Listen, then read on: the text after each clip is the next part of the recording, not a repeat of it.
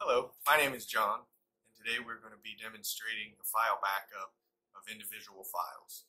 This won't be a complete backup due to the fact we still need a cmos.bin file, and that will be saved for maintenance mode.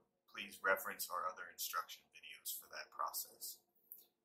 Next, we will need to insert the USB into the pendant. That is our device type today.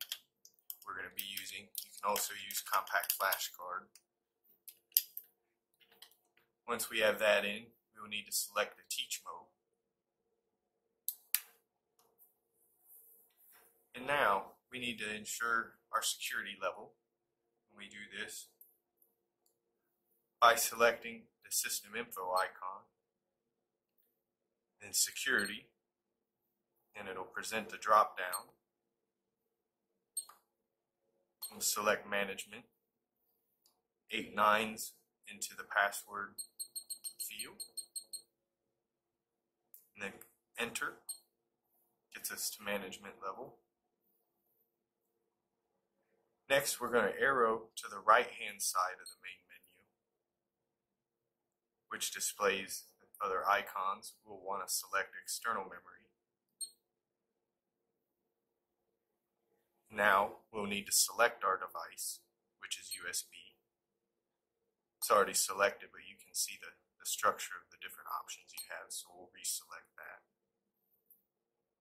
And now we'll go back to the external memory, and then we'll select Save. Inside of this icon, there are 3 file types we won't be using because they are not needed to restore the system.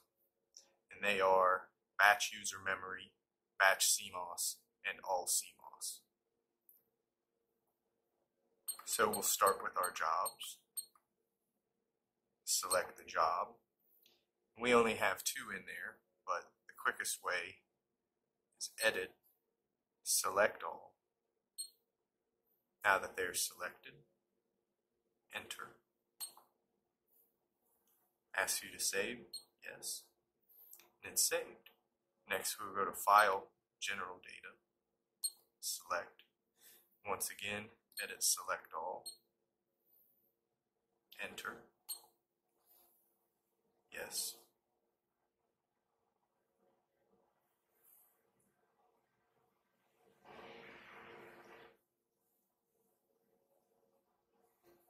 Next we will capture the parameter. Edit, select all, enter, yes.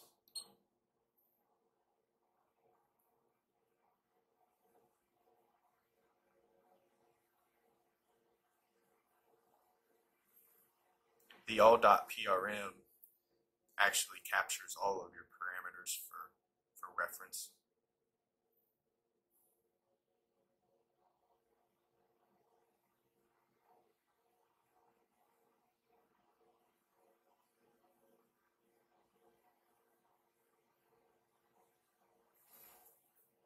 Next, the I/O data.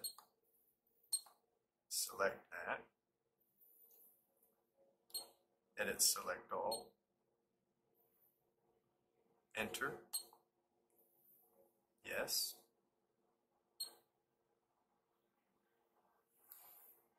Next, we'll capture the system data. Edit select all. Enter. Just a side note, the robot calibration data is not highlighted because there isn't any robot calibration data in this instance. Enter. Yes.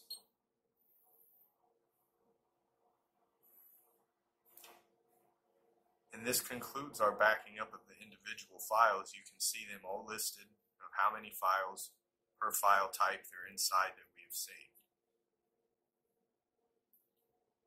Thank you.